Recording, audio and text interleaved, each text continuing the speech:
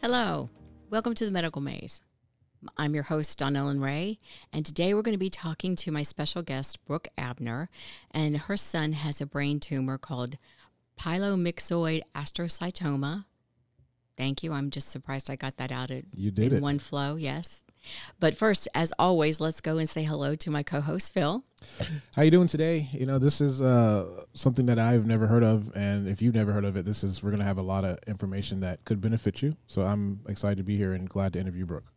Oh, I'm just excited too, and I'm so glad she agreed to do this. Full disclosure, Brooke is a cousin of mine, and I've been hearing this story of her son Jackson for many years now, and I just thought that she has such a intriguing, interesting, strong, powerful story to tell that I just really wanted to share it with everyone. So let's go, and without further delay, let's say hello to Brooke. Hi, Brooke. Hi, how are you? Oh, we're great, and thank you so much for being on here. As I said, your child, that's my child, Jackson. It's close. It's close. Has this brain tumor called Pilomyxoid Astrocytoma, or PMA for short, correct? Yes. Okay. So just to kind of, let's get into some of the basics to begin with. So what is this, and how does it start, and what do we know about it? Well, we didn't know anything. I guess he was born with it, but we didn't know. So we didn't find out till he was just shy of 3. Wow. So were there symptoms, or what were you seeing, so that were there developmental delays, or what were you noticing? No, he was perfectly fine. He just, he had failure to thrive. And when he was probably about 2, I'd say, he kind of started having some headaches. But we get migraines and things, so we just kind of thought it was that. We took him to 3 different doctors, and they all said, oh, well, you and your husband are small, so he's small. And I kept changing doctors because I was like, okay, well, my 2-year-old should be growing. He shouldn't be the size of an 18-month-old or a 12-month-old.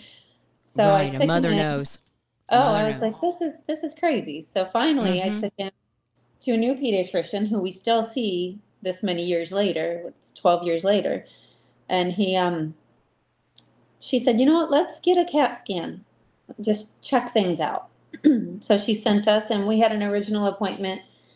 I think it was February 14th, 2012 for a CAT scan. And on the 8th or the 7th of February in 2012, my husband brought the boys in to see me at work.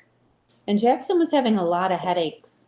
And he'd want to be held upside down, which was very odd to us. Like, we didn't understand it. And but he would be held upside down and he would be fine. But on the 7th of February, when he came into my job, he climbed under the table at my job and just started screaming and crying and throwing up. So I called CHOP, so Children's of Philadelphia, the next day on the 8th, and they said, bring him in tomorrow. We'll move up his MRI or his CAT scan. So February 9th was a Thursday. I brought him in. My mom and I took him. We planned on going in for a CAT scan and then going to IHOP for breakfast. And we were there. He did his CAT scan. So big. He didn't have to be sedated, anything. He just laid there and got his CAT scan. And that's good. It was pretty amazing for a 2-year-old to just lay there. Yeah, that's exactly what I was thinking. Not be bothered by anything. So we're getting ready to leave, and the doctor comes in, and they said, okay, we're going to do an MRI. And we're like, okay, why? They said, there's just something of concern. So they sent him through right away, put him in the MRI machine. Next thing you know, there's a call into my room where we were waiting, and it was my son's pediatrician, and she said, I wanted to let you know that they found a tumor. They found a Mm. mass in your son's brain. You need to call your husband, call your dad, because my mom was with me. They said, have them come. So then next thing I know is another doctor is in, and they said, we're taking your son in for emergency surgery. So Jackson started having a runny nose just a few days before. This whole time I thought it was a sinus infection.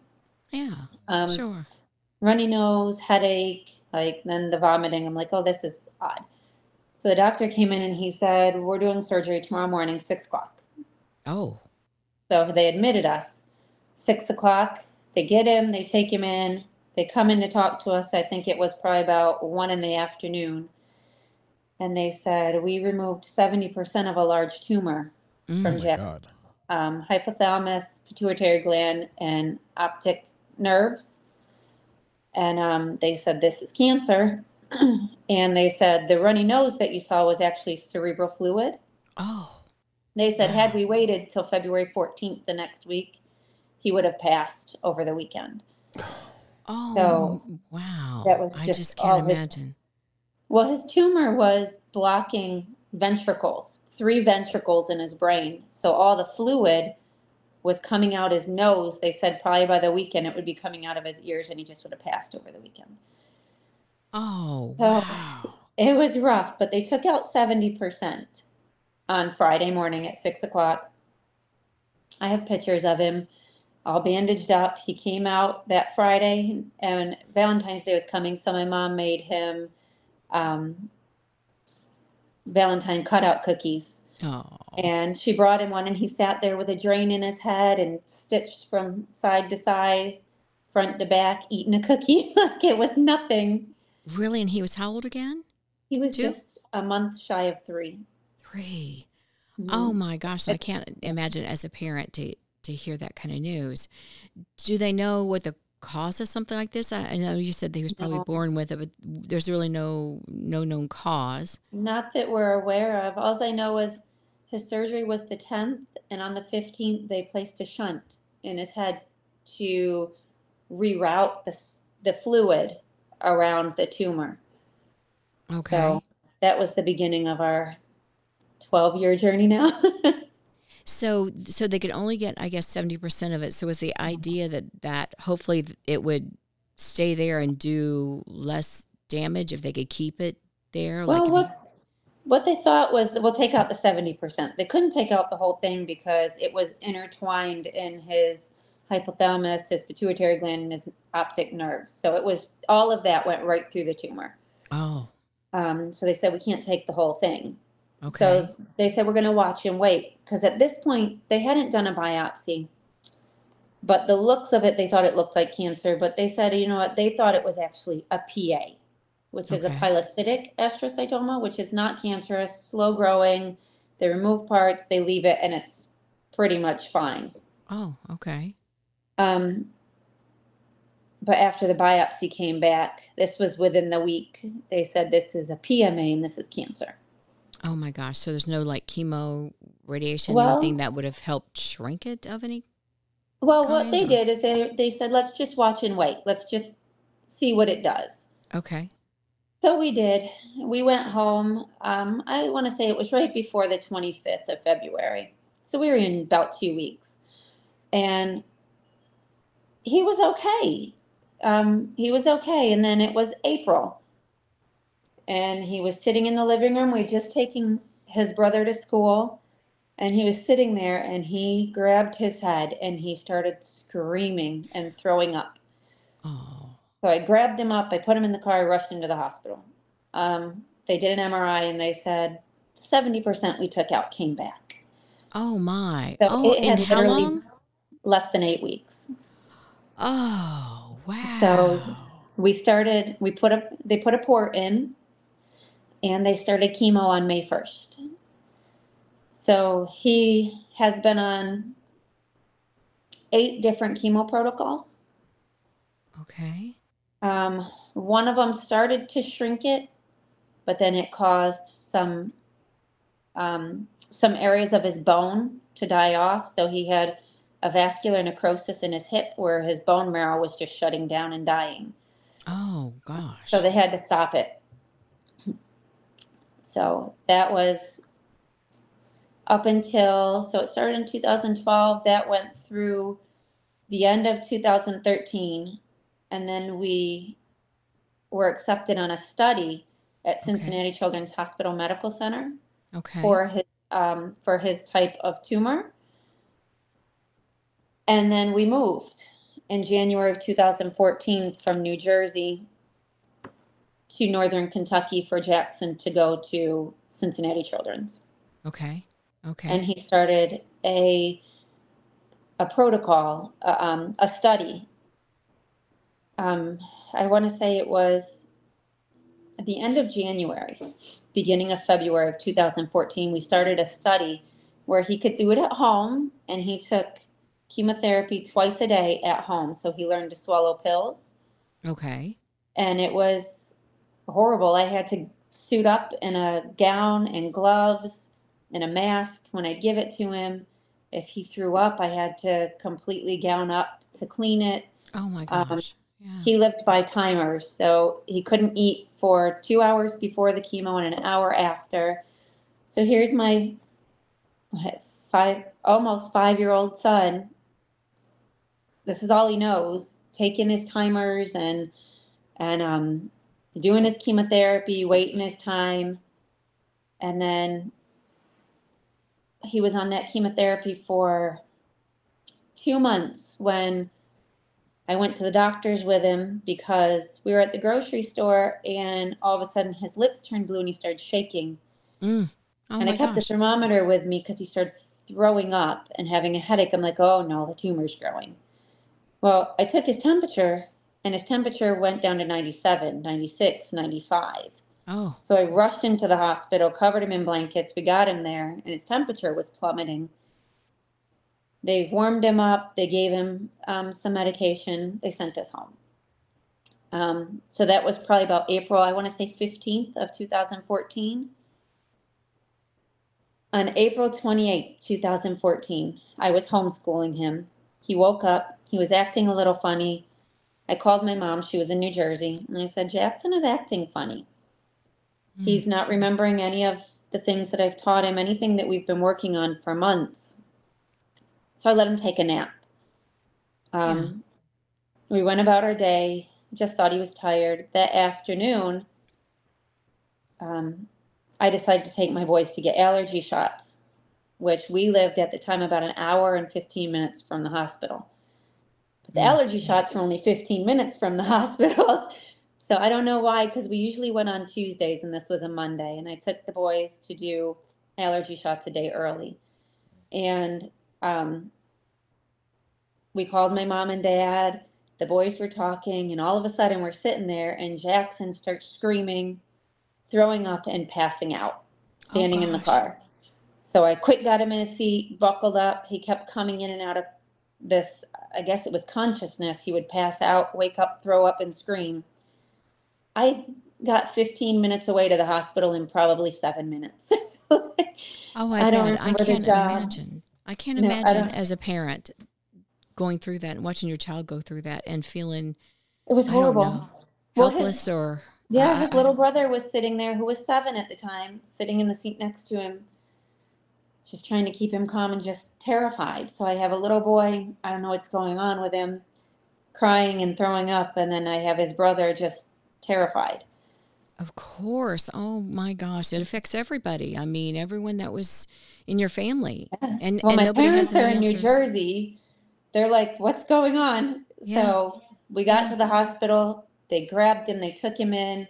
They sedated him. They took an MRI, and we found out that his tumor had hemorrhaged, and he had a massive brain hemorrhage. Oh. So they admitted him, and he slipped into a coma. And he had he had 106.4 fever. What?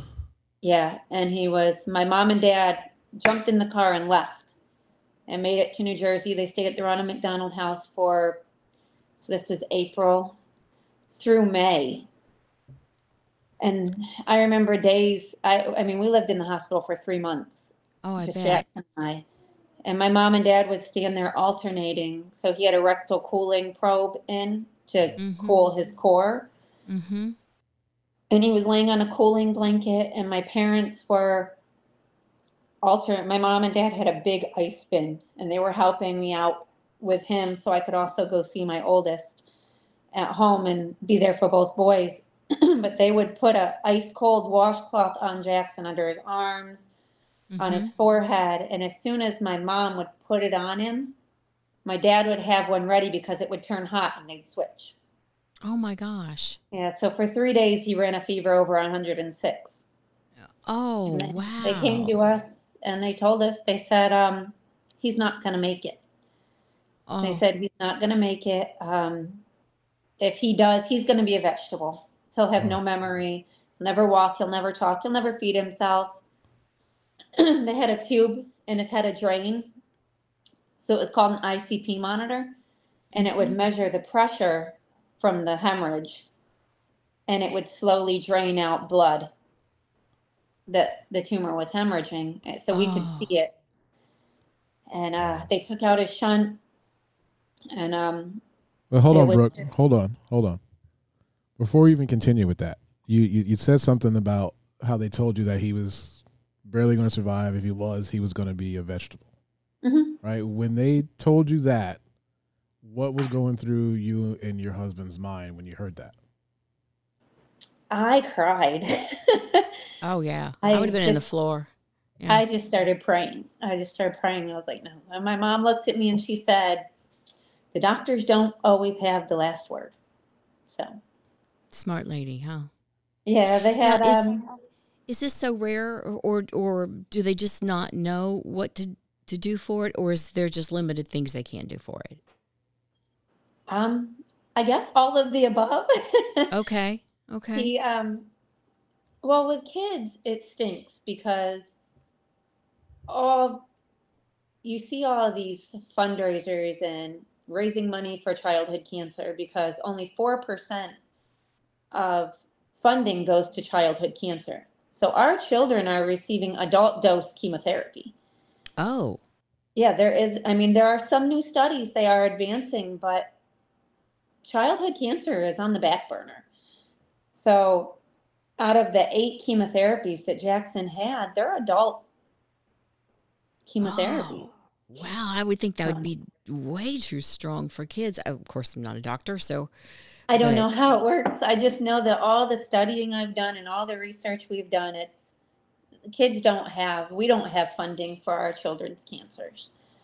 So, oh my I mean, gosh. there's, So what about, like, I mean, aren't there, I don't know, I'm just thinking the ones I hear, St. Jude's and hospitals and different things like that. And um, you just don't, is the money, or do you feel that the money is just isn't going toward the research piece of it?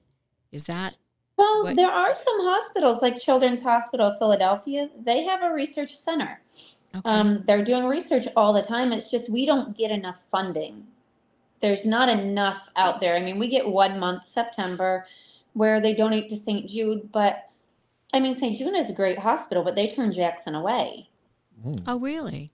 Yeah, they couldn't do anything for him. So they Wow, Was that's he got to they be told really discouraging to hear. One of the top mm-hmm. hospitals in the country is saying that they can't do anything for you. well they usually try to take cases that they know that they can help. But Jackson's is Oh, unknown, and then with the hemorrhage, he's been turned away from both St. Jude's, the one in Tennessee, and Jacksonville, Florida. He was turned away from the Dana-Farber Clinic. He was turned away from Memorial Sloan Kettering. Um, Really? Is it yeah. are they saying that you're getting the care that they would give, At or the time, they said they couldn't do anything different than CHOP was doing. oh, So we stayed with CHOP until we went to Cincinnati, but then they ran out of options. So we came back to CHOP. and that's in Philadelphia, you were saying? Yes, that's in Philly. But Oh, we're now at a point where he's been pretty stable. Like small amount of growth, but nothing worth worrying about or saying, hey, we're going to jump on chemo again. So he's been off of chemotherapy since October 31st, 2014, because he went into bone marrow failure. Okay. And his bone marrow just wasn't making the cells or anything it needed to fight the chemo. So wow. he's been off. It's started recovering in the last year, his bone marrow has. Oh, really? But I mean, like a yeah. transplant wouldn't help him at all? No, so we wanted to do a transplant. Yeah. His best bet would be his bone marrow coming from his little sister. Okay. But it's only a 33% success rate. And then he would still have to be on medications so that his body didn't deny it. So we didn't do it. But that would just fix that one piece, right? So going It back to wouldn't, when... it's only a 33% chance it would work. So going back to then to when it grew back, and then they did the chemo, and then they told you about him, wouldn't he'd be a vegetable or live in a vegetative state. And so then you went in, after that you did other chemo. I mean, you said you did 8 different kinds, and I assume that's over years, right? That was from 2012 to 2014. Okay. And how many different protocols? 8 different protocols. 8 different protocols. And none of them seemed to help any better than the other. No, none of them really worked. On one of them, it kind of slowed the growth, but as of right now, it's pretty close to the original size it was before they resected it. So before they took the 70% out. Can they do that again? No. Okay. I actually was just told, he had an MRI in November, and they told us his tumor is stable, so we were thrilled. But we started noticing that his vision was getting worse. This was in January, so we took him to the neuro-ophthalmologist to have his vision checked, and he's already visually and hearing impaired, but he lost so much vision. And then the neuro-ophthalmologist sat us down and told us, he was like, his tumor has actually, there's other spots in his brain now. So it's kind of metastasized. But the oncologist didn't tell me that. So I emailed her and she said, well, at this point, we're not doing any more chemo because his bone marrow reserves are not good. Radiation's off the table. And because of his hemorrhage, they're afraid to do another surgery. They're afraid it'll hemorrhage again. So we're kind of no more options, really. Oh, no. But he's doing okay right now. So we have our next MRI in May. Unless he has headaches, I'm leaving it at May. I'm not going to push it up. Yeah. So we're having some issues lately, but the headaches are okay. So he was 5 with the hemorrhage, right? And they thought then that he wasn't going to maybe progress much. And here he is. How old is he now? Well, when he was 2 and he was diagnosed, they told us he's probably only going to make it to 5. Oh, so wow. When he turned 5 and he had the hemorrhage, we're like, well, he made it to 5. And then when they came in, they said he's not going to make it through this. If he does, it'll be a miracle, but he's going to have X, Y, and Z. He's going to be a vegetable. He'll never remember. But when he was in a coma, he didn't remember. He had no memory. Okay. When he woke up, he didn't remember so much. He battles short-term memory loss right now. Okay. He's visually impaired. He's hearing impaired. Cognitively, he's delayed. He's autistic. Autistic. Was that as a result of this, or do they know? Or would They he have been were not autistic? sure. Yeah, Because could have been he was anyway. diagnosed at 2. So they don't know, could it be from the hemorrhage? Could it be from the tumor? But a lot of his stuff actually started after the hemorrhage. The only thing we battled before he had the hemorrhage was cancer and the vision impairment. Wow. So he has hearing aids. I assume. He does. For the okay, and then, and how old did you say he is now?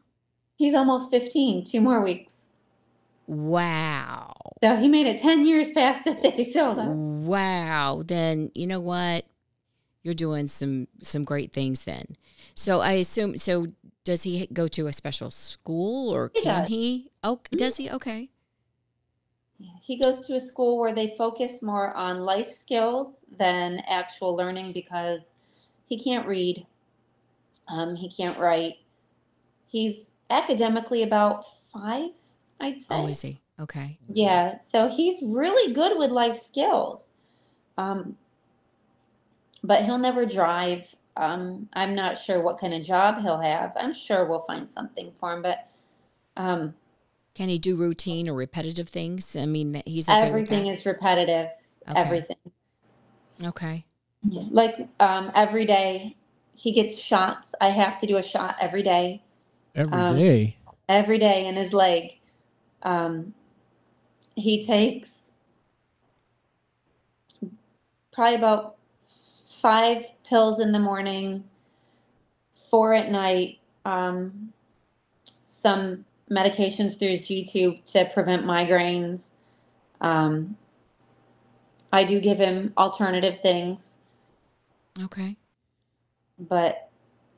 And then he has a G-tube, so gastronomy tube, because he doesn't have a thirst mechanism. Oh, okay. He could sit and eat a whole can of salt and vinegar Pringles and not get thirsty. So we have to do 60 to 70 ounces of water a day on him.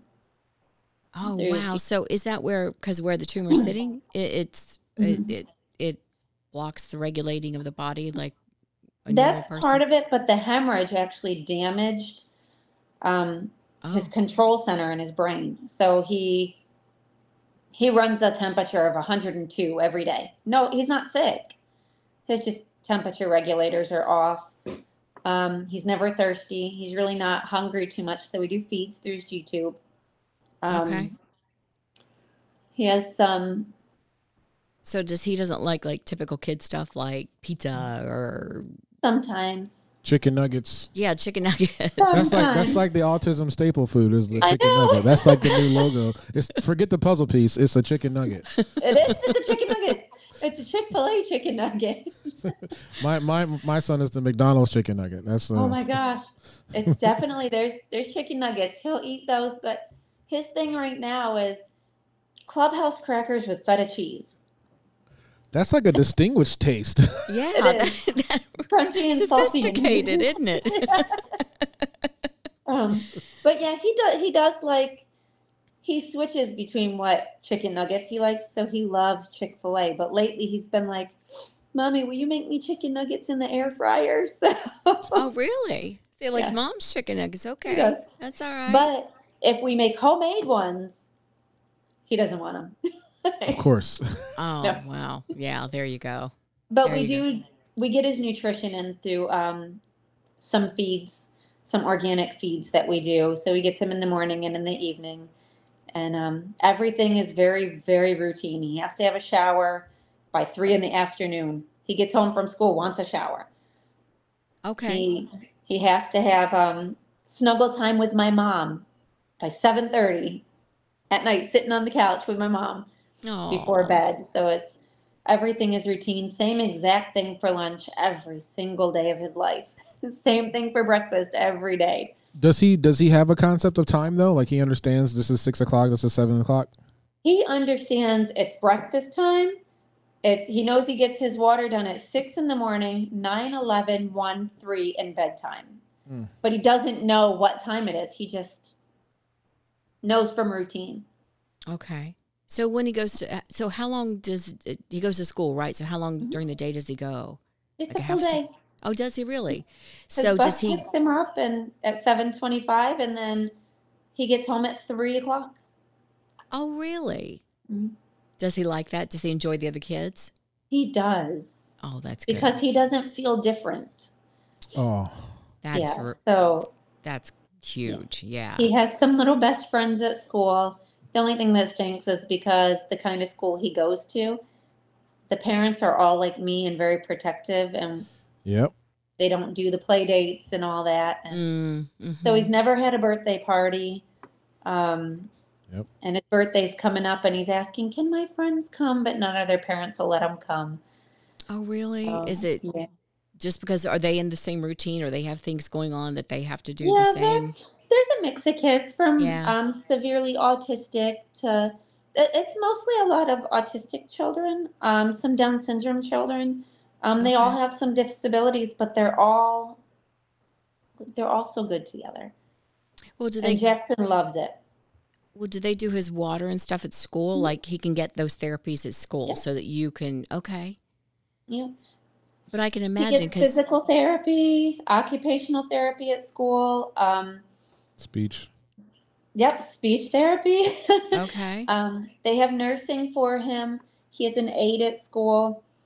Oh, good. They have a little note on his desk that says water at 9, water at 11, water at 1. So he walks down to the nurse's office. They try to give him some space to be grown.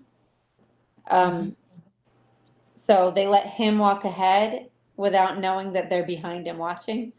And he goes down and he hooks himself up, and the nurses help set him up, and he does his own water. He's actually doing it right now. Oh, neat. Yeah, So I guess then your other kids, because I think you have, 2 others. okay.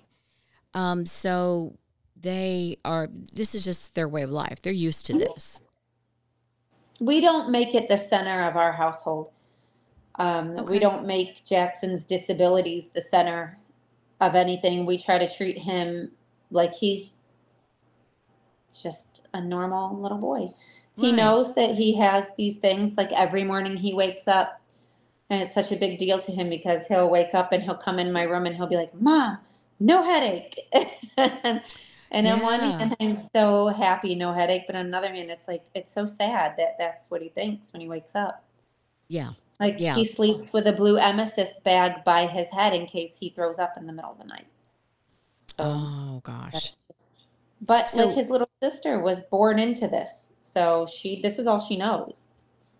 oh, yeah. But his older brother, he took it hard because they were best friends. My oldest name is Caleb, Mm-hmm. and Caleb was 5 when Jackson was diagnosed.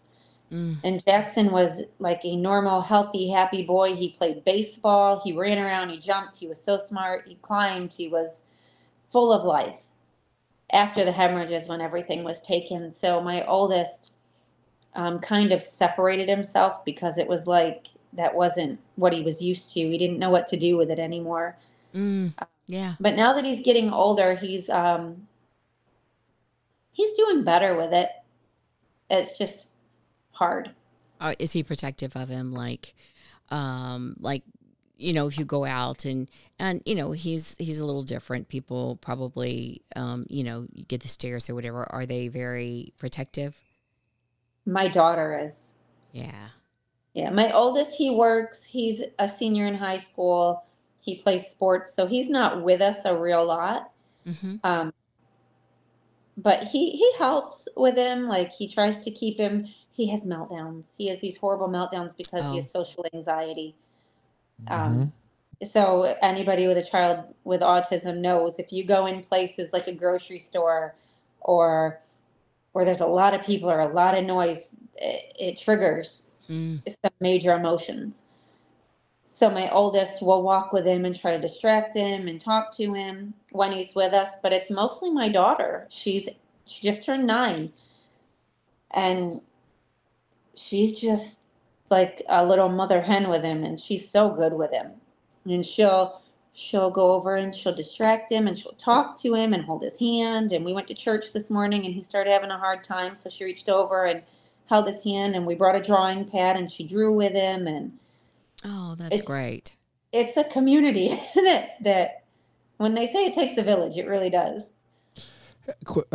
Personal question here, if you don't mind me asking. How has your husband been? Because I have a special needs son who's severely autistic, and as a dad, of course, we want to fix everything, Yeah. and the fact that we kind of isolate ourselves. That's just a personal thing. So how has your husband been with everything, and B, have you guys have had therapy as We a have whole, as a not. family? We're talking about it. Jackson receives therapy. My husband is active duty Air Force, so he works a lot. But in the beginning, it was hard. He didn't know what to do. Like you said, like dads want to just fix. There's got to be something to do to fix this. Like, let's help him. Let's fix it. What is that? I think that's a new feature on the on Apple devices. All right, fix it, Dad. Amazing. Fireworks. Yeah, he was a set off fireworks. Fix it. But no, now my husband, he's learned, like, Jackson will have aches and pains that aren't really there, but it's anxiety taking form of, like, my shoulder hurts, my neck hurts, my legs hurt. So we just take it minute by minute, hour by hour, day by day. And we can't go on vacations. We can't. Same. Yeah, you don't want to change that routine. It's too much for everybody. And that's why I told my husband, I was like, if we go on vacation, it's not really a vacation because you're just doing everything you do at home in a different place. Yeah, and have to take everything with you and try to water supplies, feeds, medicines. Yeah. Whatever toy they're using at that time, the drawing stuff, whatever. So, I mean, he isolates himself some. He's getting a little better, but we're talking about therapy, honestly, right now. That's something that I need to do myself because, we, other than isolating ourselves as men, we end up working a lot just to kind of distract ourselves. And so talk to him, be like, hey, I'll talk to Phil. Phil's like, yo, you need go to therapy. No, for real, because we don't even realize that we actually need it. Because as a man, we want to be able to protect our family and we want to be the anchor and the strong point, but we can only be that for so long or we'll end up break down, so you got to tell him, go do it. Well, he's active duty Air Force, 21 years, but he actually, I want to say 1.5 years ago, started a pressure washing company as well. Mm. So after work, he works.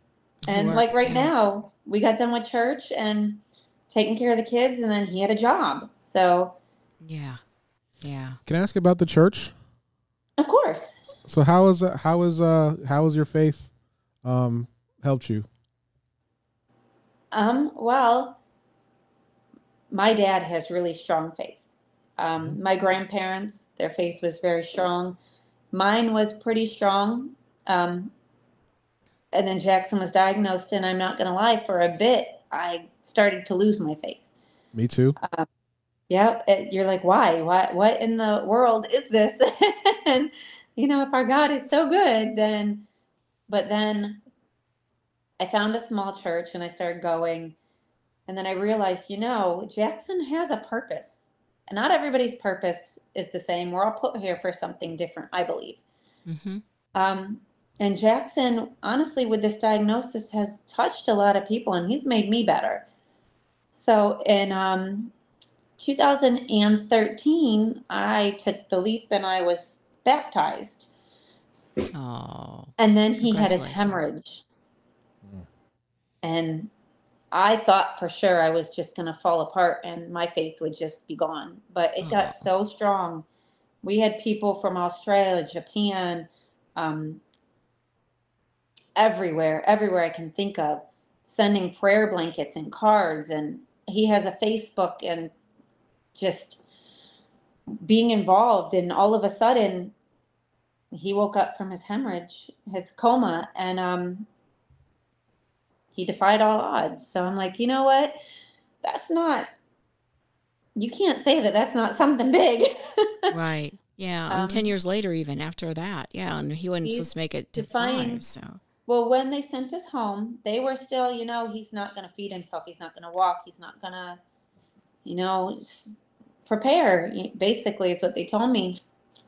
So we went home, and when we went back for a follow-up in August of 2014, the doctor came in and she was in shock. She was like, God has his ways. Jackson is a miracle. This is not what we expected. Do you think that doctors lack empathy? I do. Because I know they have to tell you, but I feel that they don't know how to speak to people because, I'm going through a lot of similar things that you're going through, but I feel that they don't know how to actually communicate other than saying this is going to happen. Because, like, what if you were a different type of person, right? And they said, oh, he's not going to live past 5. What if he just gave up, Yeah. So, there's people that just give up. But, I mean, I had accepted it. They told me that, and I remember crying all the time. Like, my son's only going to make it to 5. He's 3. He has his 4th birthday, and I'm like, time's ticking, Yeah, waiting for the shoe to drop or something, sure. Yeah, I'm just waiting for something to happen, and nothing was happening. But then when the shoe fell and he had the hemorrhage, I was like, oh, good Lord, here it is. And I wonder if doctors, he came out of it. Well, I think doctors speak statistics, like what's the average kid that has this? And I don't know if you, in your community, I mean, or if there is a community that you belong to with other kids that have this. I mean, so is it the average kid that has this is what happens, No. But The Jackson average has kid, defied those odds. Everything, like he's the average kid that has it, usually in the same place. I know a little boy that has it. He goes to CHOP with us. Okay. He has some of the same things as Jackson, except for Jackson will never go through puberty, so I have to administer shots for that too. We're getting ready to start him. Okay. Whereas this other little boy, he started getting his puberty, I think he was 8. Oh, wow. My son. Yep. Yep. I told him, I was like, I'm not ready. Like Jackson, when you look at him, he doesn't look almost 15. He looks maybe 9, 10. He looks young. But I'm like, oh, I don't want to do the puberty on him. But yeah, they all tend to have vision issues, but I think it was Jackson's hemorrhage that did it in for him. That caused all of his everything to happen. His temperature instability, his thirst mechanism, everything. Because even after he was diagnosed with cancer and he was on chemo, he went on to play baseball. I mean, we had to make sure he didn't hit his head, but he was jumping on a trampoline. He was climbing. He was playing. Really? He was just a normal, full of life, healthy boy besides cancer. And then some vision loss. But I mean, now he's legally blind. You would never know. He's without his hearing aids, he can't hear you at all. But I remember the other day you mentioned about how he's even gotten smart about that, and he either turns them down or, Oh yeah, if I'm talking to him and Jackson, no, you need to stop right now. This is unacceptable. He'll look at me and he'll go, click, click, click. I can't hear you. Oh my gosh. Did you just turn your hearing aids down at me? He's got attitude. Oh, sass. Or else he'll say to me, he's like, I have bad remembery. That's really funny. The newest thing is when he starts getting that little bit of sass. I'll be like, Jackson, you're being sassy. And he'll go, well, I am a teenager. I'm like, oh, good Lord. Oh my gosh. That's funny. Oh my gosh. Yeah. So he has such a good personality. I mean, considering everything, he's really a trooper. Well, let me tell you, when we moved from Kentucky back to New Jersey, my mom and dad offered up, hey, why don't we get a big house and all stay together? Because my husband had to go to South Korea for a year. And I was like, what am I going to do? So we got this big house and we all lived together. We split everything. My dad works with Jackson with certain things. My mom works with him with certain things. I do the mom stuff. My husband does the play stuff. Everybody has a role taking care of Jackson, and I honestly feel like that has gotten him so far. Yeah, see, that's what I was going to ask too. I mean, because it sounds like you've got a really strong support system. I could not do it myself. Yeah, I mean, your family, I assume your church community, but your immediate family, you have our church community is new. Okay. We had we'd gone to a really good church before we left for Cincinnati Children's. Okay. And when we were in Cincinnati, the Northern Kentucky area, we didn't go to church because, I mean, Jackson had the hemorrhage. Everything was so busy, appointments Mm-hmm. almost every day for 3 years. And then we came back here and our church had changed. The pastor left. It was just different. So we'd stopped going. And what my dad did is a year ago, he started for Lent. He was like, I'm going to send out a scripture to our family every Wednesday, and we're going to call it Scripix. So he sends out just a verse of scripture through Lent last year and an explanation of that verse. And it turned into a weekly thing. We're still doing it. And on Sundays, he does Bible school with the kids. Oh, And on that's great. Tuesdays, he does Bible study or a Bible quiz where he tests them on what they learned on Sunday. And we just went to a new church for the second time. So we're hoping we're going to have a church family behind us now.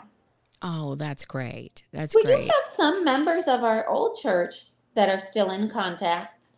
But honestly, after Jackson was diagnosed, a lot of people disappeared from our lives. I think you kind of said the same thing, didn't you? Yeah, and honestly, it's better that way. It is. It is. Because if they weren't really down to begin with, just get rid of the extra fluff, you know? I agree. I agree completely. Even family members. I mean. Yep. Even my own direct. Like, so I'll be honest. So I'm not close with my sister or my mother. Like, they've only seen my son one time, and he's 11. No. So wow. That's their loss. It's not his. Yeah. Yeah. And didn't you say he's a special boy? And then Phil, didn't you say something about just they weren't convinced? Some of the family, and I don't know if it was yours or your in-laws or something, that just weren't. So in the Black community, I'm going to say there's a lot of denial when it comes to non-visible, diseases or illnesses, because you can't see it. Oh, you're not really sick, or just pray it away, or he'll be fine, or more discipline, stuff like that. Where I see that a lot. Yeah, a lack of empathy, or B, just the complete misunderstanding. So it's better for us to just disagree. Yeah, people have said that. Well, he looks fine. I'm like, thanks, yes. And you look smart. Like, I mean, what do you say to that? Yeah, I've had it where they're like, he doesn't look autistic. I'm like, well, Dominic, can you go do an autism for this nice gentleman? So like, yeah. Can you give her one of your quirky things, please? Because she doesn't believe us. Yeah, so I get it. No, yeah, I don't. That's a lot of. It's just people don't understand what they don't go through or what they don't see. Yeah. And it's not fair to our kids. It's not fair to us as parents or the family that stays by your side. Like, our life is hard. People get frustrated. Well, why can't you do this? Why can't you do that? Well, honestly, man, that's Jackson that can't too. Handle it. How do you deal with the people that try to give you the worst unsolicited advice? Have you tried this? Well, wait, hold on. Have you tried this? Have you done this? Give them this thing. Like, yes, we've tried everything. Thank you. Thank you for your advice. We've tried that. That didn't work for us, but I appreciate your thoughtfulness. Bless your heart. Yeah, bless your heart. That's right. Southern, bless your heart. We all know what that means. How much does Jackson know? Like, when it comes regards to what's going on, does he know everything? He knows he has cancer. Okay. He knows that he has short-term memory loss. He knows Rememory. Yes, rememory. He knows he has to have the shot so he can grow. He knows that he has to get his water so his sodium doesn't go high and we don't go to the hospital. He gets blood draws. He knows that he's covered in bruises because he has low platelet levels. But I don't think he quite understands. He just knows what he hears. So okay. But Okay. when he tells me, I'm like, yep, but that's okay. And then he'll say, Mommy, why do I have such a hard time remembering or things? And I'm like, honey, Mommy has that problem too. Like, we just Right. kind of make it Yeah. so he doesn't, because he's has so much anxiety. Mm-hmm. Yeah. And you feel so isolated and so all alone. Yeah. Yeah. Yeah. So I try to be like, oh yeah, sometimes Mommy can't hear things too because he can't hear very well. Or he'll tell me, I'll say, what did you say? I didn't hear you. What did you say? And he'll be like, I think you need hearing aids. Do you have your glasses on, Mommy? I'm like, oh my gosh. Oh, see, it's that personality too It that is. even with everything that he's going through still comes out. Mhm. So what from a support standpoint, what can people do? I know that the concern is about the research. Not a lot of funding is going toward childhood cancer. Is there anything that we can encourage our listeners to do that would? Honestly, you have a fundraiser for your school. Talk to your school, talk to your local offices, put on a bake sale, put on a, like, make little, I know the kids are into the rainbow loom. Pick a cancer that kids go through, be it blood cancer, brain cancer, um, any of them. Pick a cancer. Find what the color is. Make a cancer ribbon. Sell them. Whatever you donate, go to your local children's hospital and give it to their research team. Every little bit helps. Mm-hmm, mm-hmm. Take your kids. Honestly, I encourage parents to take your kids. The ones that, when you go on Facebook, and I used to get annoyed at this, but I don't anymore because I used to be in this group. You go on Facebook, please pray for us. My son has a runny nose. Like, my son has a cold, pray for us. I don't know how we're going to get through this week. You know what? Take those kids when they're feeling better to the children's hospital, to the Ronald McDonald House. Take them to donate their time. Wow. See Yeah. what some of these Mm-hmm. kids are going through. Mm-hmm. I mean, there's always ways to raise money to donate to children's hospitals research, or pick a family in your community. Get to know your community. Get to know if there's kids that are suffering. Like our community, we've lived in this town for going on 6 years. We have no community support. Okay. Find a child in your community.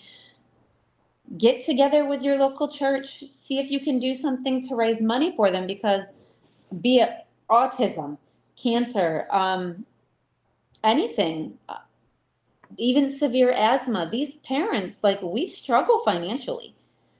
Oh, I can only Hospital imagine. bills, alternative medications. Like, I mean, Phil, you have a child with autism. There are certain things you have to buy that insurance doesn't cover just to help them through a day. Oh yeah. You know Oh what? yeah. Find a family that needs some assistance. Get a little pot together, collect some money, donate gift cards for gas. Yeah. Make some meals and take them over. Anything to help any of it. Yeah. To But alleviate. people shy away from you. We have one family, they're our neighbors across the street, that's our outside support. But Wow. but yeah, I mean, I highly encourage the schools. When school starts here in the north, it's September. In the south, it's August. September comes, let the kids wear gold on Fridays just to raise awareness for childhood cancer. Do a fundraiser. You do them for like your book drives and stuff. Do it for the month of September. Whatever you raise out of the fundraiser, send it to Children's Hospital of Philadelphia. Or if you See, live in the South, I mean, any of the hospitals, Tampa Children's. Like, I think that's a great idea, and I think it's a great lesson for kids. Honestly, oh, that definitely. and Don't shy also, your kids away. Let yeah. them be involved. Now, you and I were talking too, and because I just thought this was a good story, or I think a realistic story probably for what happens. And Phil, you could probably relate about when you're out and say they're having a meltdown, Mm-hmm. and then what do you do? Because then you start getting the stares, so you get the comments. And I think Brooke, you were mentioning about you had a discussion with some teenagers who weren't Yeah, weren't being less. They were being less than kind. very. So. Mm-hmm. Well, they're not taught. These children are not taught. They're actually taught. I see more people out there that make fun of and stare. then, and the parents as well, like, hey, take this as a walk up to us and ask. Take this as a learning moment for your child. Hey, Jackson's having a major meltdown. Instead of stare, walk your child over and ask a question. I'm not going to be insulted. Like, I mean, Yeah. I had teenagers. Jackson walks funny. He's a fall risk. He's unstable. His feet turn out, and he shuffles. He can't really. Yeah, he's a waddler. Yes, you know. But I was taking him to the bathroom. We were out having pizza, and when we were walking by, a group of girls, probably about between 13 and 15, were mocking him and laughing. So I walked Jackson down and I set him down and I walked back, and I was boiling, but I knew that I couldn't lose my cool. So I sat down and I explained to them, I was like, what you just did was highly inappropriate. Do you know that little boy is autistic and has brain cancer?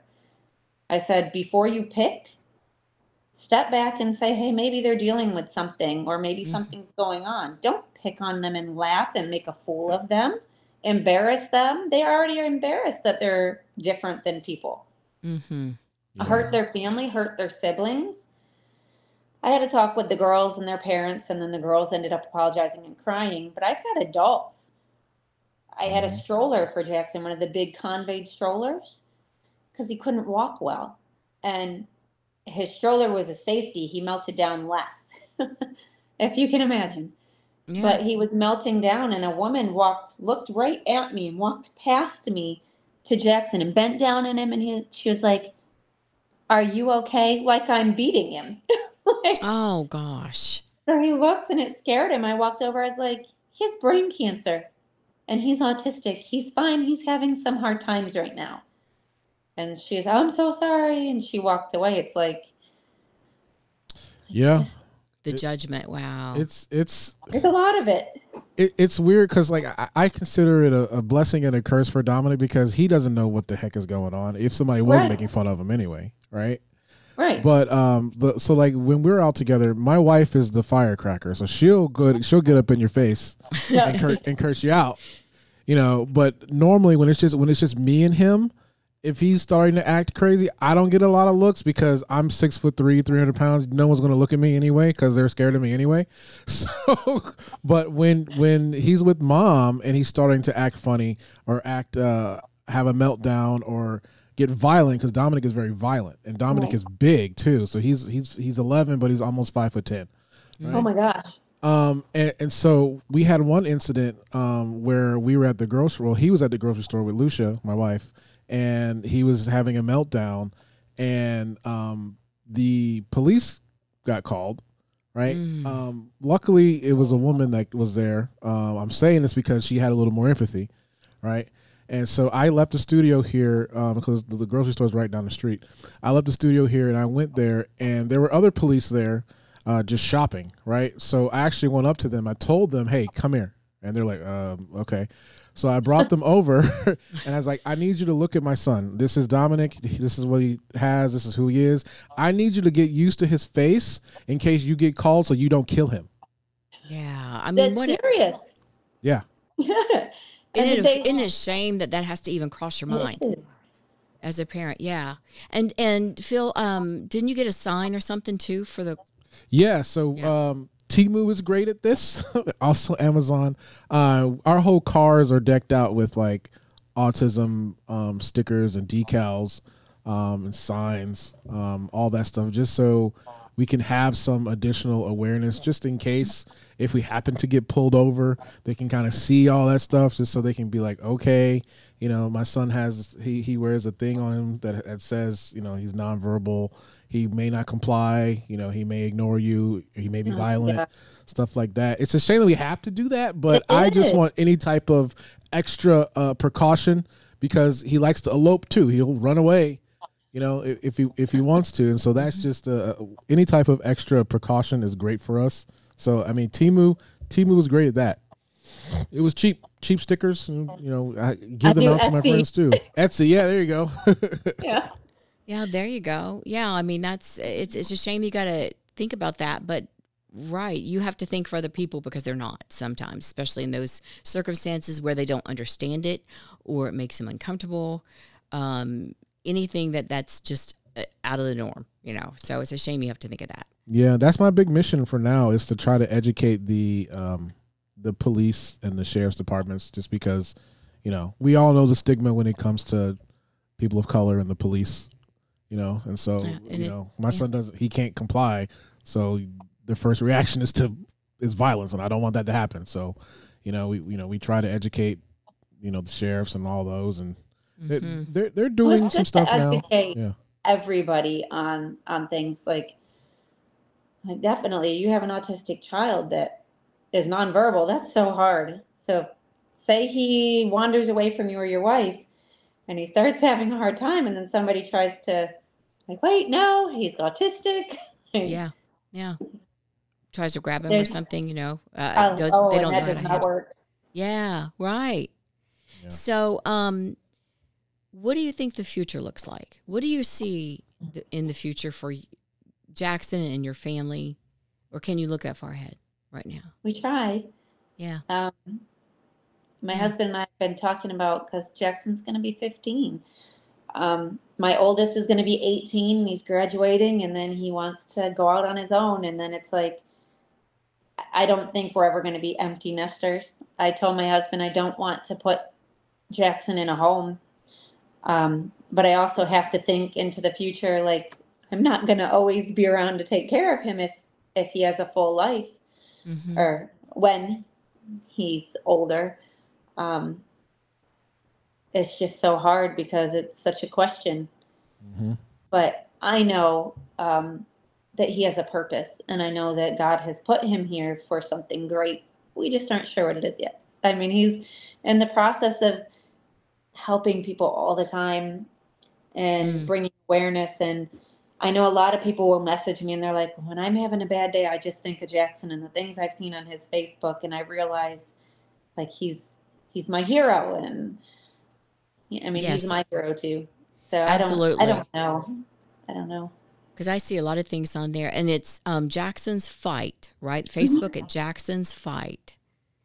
And go look at that, read that. I mean, it's just amazing what you guys have done and the strength you show and just the support that you have. And I just think that he's an amazing, amazing kid. He's a great boy. And you guys, what a wonderful, you know, what wonderful parents he has. And your mom and your dad, of course, I'm very partial. You know, what can I say? Of course. You're all family, so I'm partial, but I just They're find great. It's an unbelievable story. So, so if people want more information, go to Jackson's Fight. Where else would you recommend? Anything off any other Facebook groups that maybe you think would be beneficial? I mean, we're on a bunch of Facebook sites. You want to get to know if you are. I know there's parents out there with kids with low-grade gliomas, so that's kind of the category in which Jackson's tumor is. There's low-grade glioma Facebook pages, forums. There's even Jackson has the G-tube. I'm on a site because I was new to it at one point. I'm on a site for Tubi kids, so G-tube and G-tube parents, and I actually just started, I want to say 6 months ago. There was a lady in our town, like literally 5 minutes from us. She went on our next door site. She has a little girl. She's 1 now. When I started going over, she was, I want to say 6 months old. Failure to thrive. They're first-time parents. She's a tiny little peanut. She's 13 months old and only weighs 15 pounds. She's tube fed because she can't eat. She can't swallow. She throws up all the time. So I responded, I'm like, I have experience with tubes, NG tubes in your nose, G tubes. If you need help, I can come. So she asked me, can you come on Thursdays? So now I go every Thursday, a lot of Tuesdays, some Wednesdays on their date nights. And I've kind of been an advocate for them, helping them with their daughter. That's phenomenal. You are a phenomenal woman, Brooke. And I appreciate everything that you shared with us. And I hope that, you know, others will, you know, reach out or at least gain encouragement from what you have gone through and what Jackson's gone through and your whole family.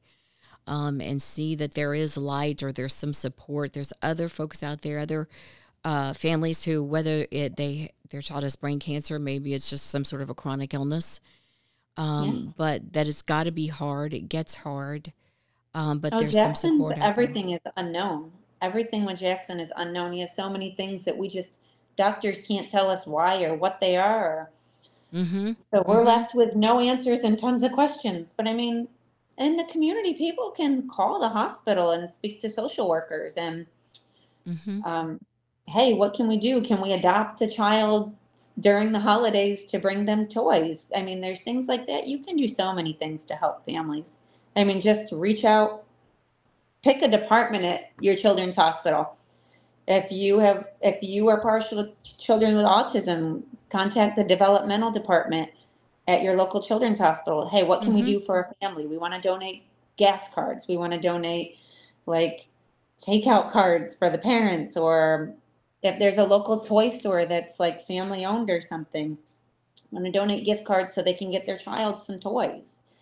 Like there's tons of stuff people can do. They just have to have the want. So if people would get out and just, instead of stare and judge, ask questions and then go from there and help. That's great advice.